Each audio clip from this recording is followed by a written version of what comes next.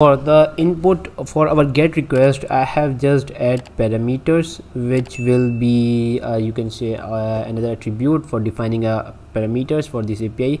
So name will be the parameter, and I define the object name as a field name of the API parameter. Then in query, you mean in is as attribute, and then query, like the object name will be in query. Then description, that what the description is, then required, if required is true, then what the type of this parameter is string.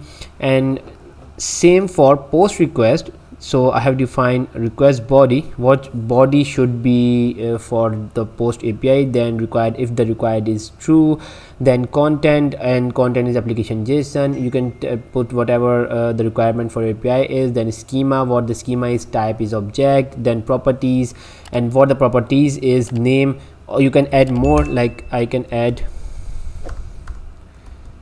address, and then type string.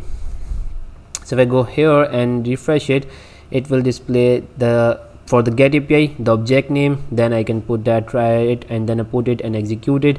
For the post request, it will display the required fields for me, that name is required, address is required, the whole body is obviously required. So the application JSON, and you can try it with this one. And yeah, so with that you can simply create a Swagger doc for your Swagger doc for your backend APIs in Next.js.